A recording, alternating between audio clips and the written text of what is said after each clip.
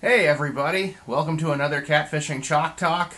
I'm your host Brad Durick from up here on the frozen mighty Red River.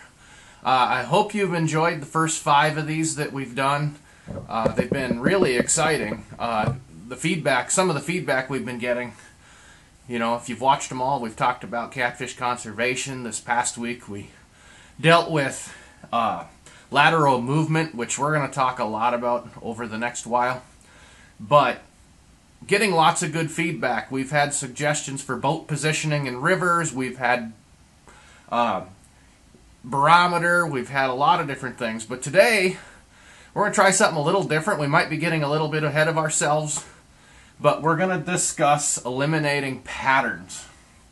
And this is something that I came up with about 5 years ago. I wrote about it in Advanced Catfishing Made Easy. And basically, if you got a good idea where the fish are supposed to be, one great way to eliminate water is go to where you think they're not. Let me explain. If you believe that the fish are on the off-current side next to structure, such as wood, rocks, whatever you might have, one of the easy ways to determine that, instead of going and trying it and going and trying it and going and trying it and then realizing you may be wrong and then have to go try and try and try, one of the things I'll do is I'll go to more of an aggressive pattern, which is the hole on the outside bend. Give it a time. Or go to a mid-river hole next to current, more of a midsummer pattern that they may or may not have been on based on the weather. And if you go hit a couple of those spots and don't catch fish, you just eliminated 3/4 of your water. On spot 3, go to where you believe they are. If they're there, don't even waste your time on the rest. It sounds goofy, it sounds like a waste of time, but it's been very, very effective for me. So going up to the board here quick, basically try 2 spots where you think they're not,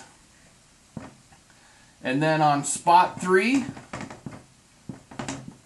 try where you think they'll be. Love my penmanship. This has been a very easy way for me to determine where the fish are on a given day, especially if I haven't fished in a few days, to get an idea based on weather, water, and everything of where they should be, and go in. Now, if you're fishing every day, and you were on fish yesterday in a spot or an area or a pattern, this would be stupid. Go right back to where you were and start over. This is just a way, if you're tournament fishing, looking for a pre-fish and getting your stuff together if you haven't been on the water for a while. It's a good technique to save time and find your spot. And it'll prove you to be more efficient catfish angler. Moving on into a couple of housekeeping things.